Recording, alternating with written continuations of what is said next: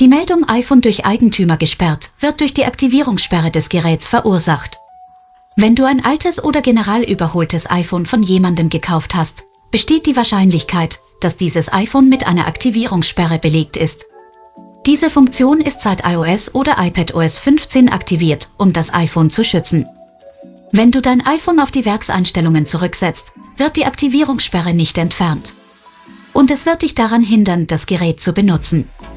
Dieses Video zeigt dir, wie du die Aktivierungssperre umgehst. Fangen wir an.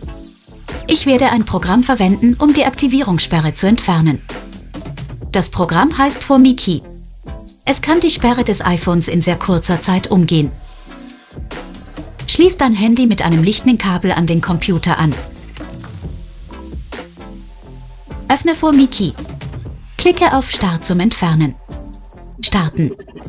Das Handy wird in den Wiederherstellungsmodus versetzt.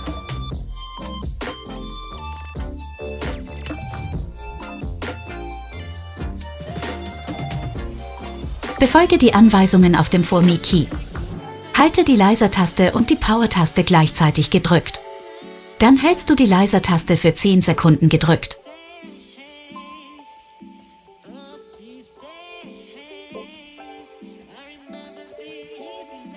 Das Gerät wird jailbroken.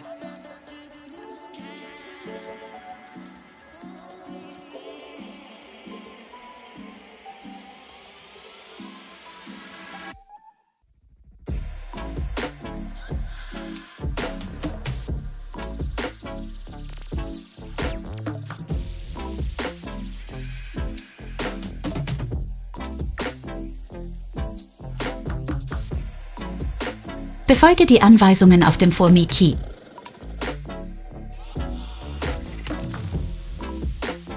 Halte die Leiser-Taste und die Power-Taste gleichzeitig gedrückt. Dann hältst du die Leiser-Taste für 10 Sekunden gedrückt.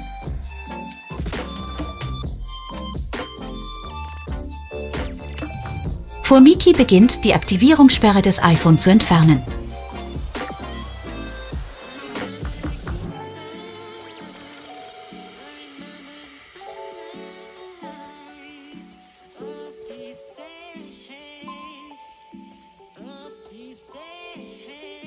Die Aktivierungssperre wurde erfolgreich entfernt. Richte dein iPhone ein.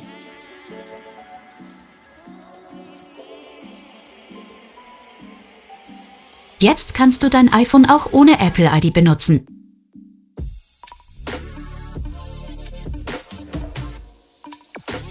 Wenn euch das Video gefallen hat, freue ich mich über einen Daumen nach oben und besonders über ein Abo.